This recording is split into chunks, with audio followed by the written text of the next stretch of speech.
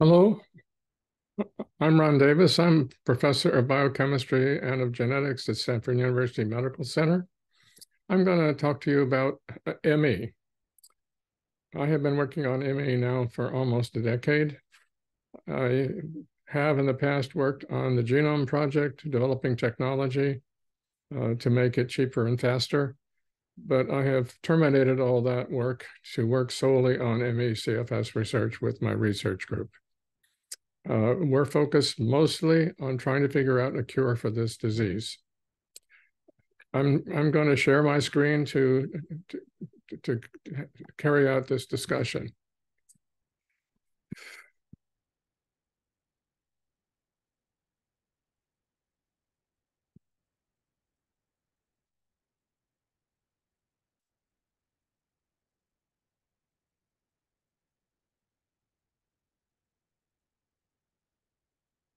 So I was asked to consider the fact, was ME a curable disease? And the bottom line is, I believe it is.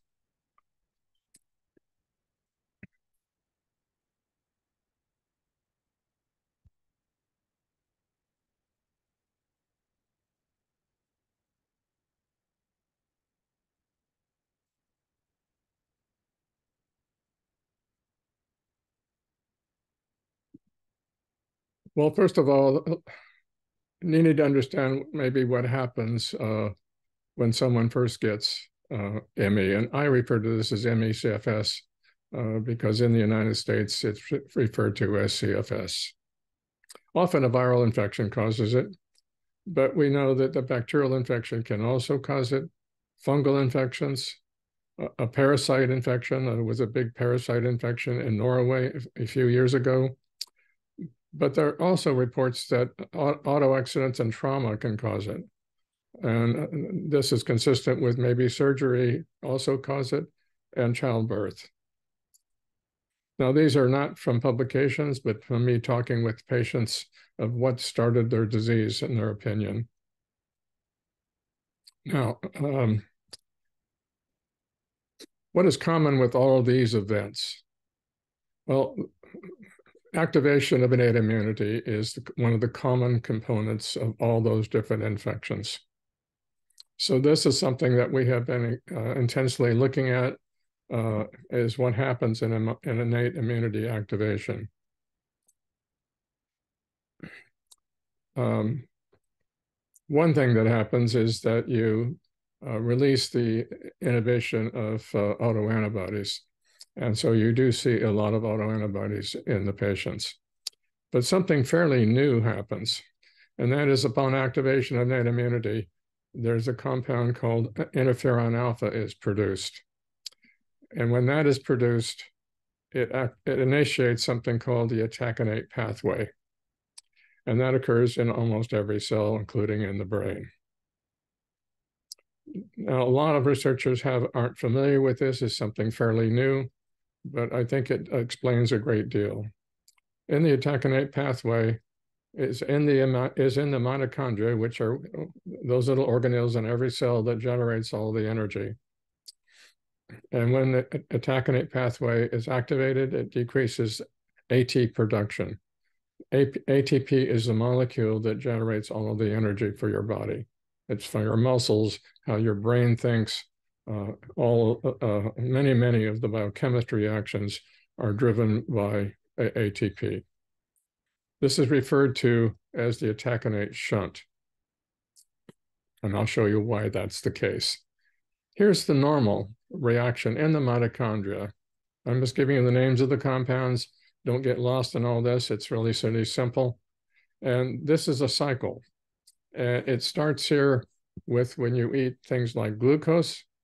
The glucose is eventually brought into the mitochondria and then runs around the cycle, converting different compounds. And in the process of doing that, it generates the ATP. And I'm just showing you the positions where ATP is generated. But early on in the cycle, there's no ATP being generated. And so when the attack-innate shunt happens, and I'll show you what happens now, is that it's the same cycle, except much of the cis-aconitate, not necessarily all of it, is converted to something called a taconate. And there's an enzyme that's imported into the mitochondria, and that is called the CAD, or it's cis-aconitate decarboxylase is the technical word. But mostly you just think about this is being stolen from the citric acid cycle and converts to a taconate, which eventually gets converted back to where it started. So that is a shunt that does not allow you to make very much energy. This is not an absolute conversion. There are some goes through, but it really robs your ability to make a lot of ATP. And that is why many people are fatigued and, in fact, bedbound and have a hard time thinking. This idea of the taconate was proposed by two of my co-workers, Robert Fair and Chris Armstrong. Now, what is the evidence that the taconate shunt is in patients?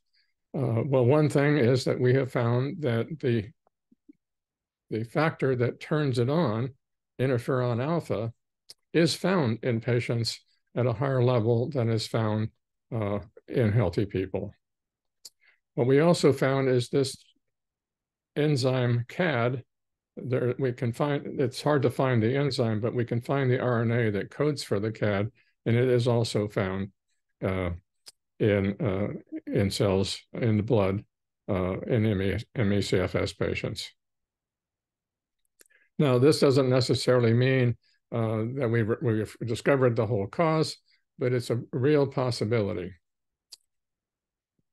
So it also explains a lot of the components of this disease. One is that why does this disease last so long? It is likely that this is a cell autonomous in the sense that all cells can have the citric acid cycle for drive their energy, and this pathway can be turned on in all those cells if it's exposed to interferon alpha. But it doesn't necessarily mean it's on in every cell. So it's possible that some people have a small amount of cells being activated, and that simply robs them of some of the energy, but not as much as someone who's bedbound. So the more cells that are involved, the sicker the patient's going to be. It's also possible that this energy depletion can cause crashes. So sicker patients are more easily crashed than people that are not so sick. In fact, my son, who's very severe, says it's almost impossible not to crash. It's also possible that crashes activates innate immunity. And now, if that's true, and we don't know that it's true, it could explain why people are stuck in this disease. Because if it activates innate immunity, you're effectively starting the disease process all over again, as though you had your first infection.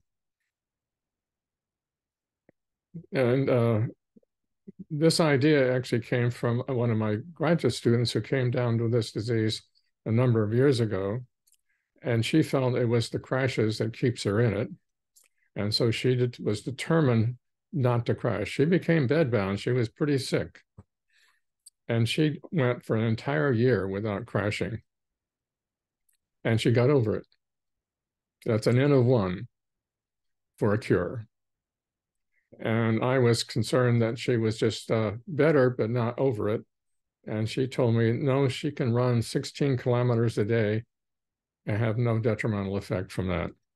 And I think that's a good definition of being cured, because most people can't do that, even healthy people.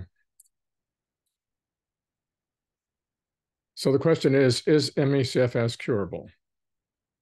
Well, a number of patients report, as my graduate student did, had a spontaneous cure. I've been very concerned about this because it might give us a clue as to what to do.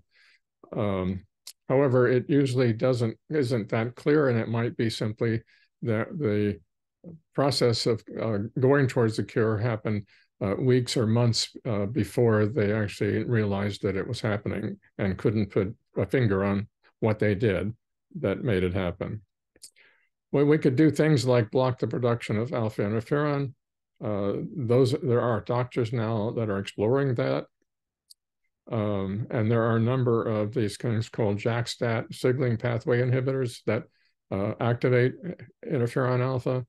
A number of patients have been trying that.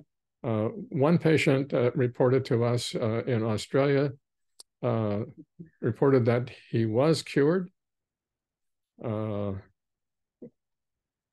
but we don't have any clear records of that in terms of a doctor reporting about him. But it is encouraging that maybe there was a patient that was cured.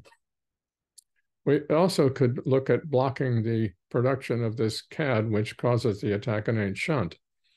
You might still be in activated innate immunity, but you wouldn't be depleting your energy supply.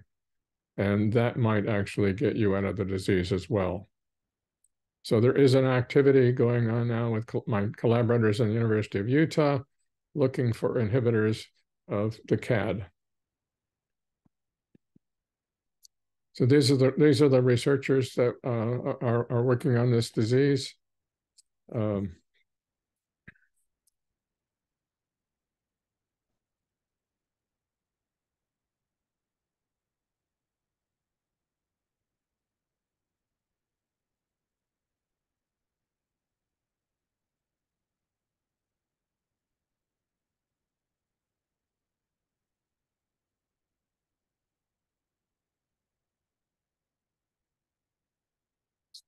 So in the end, I think this disease is curable. I think it's going to take a lot more work to cure it. But I think it is curable and not just treatable. But it's going to require a pretty extensive effort to do that.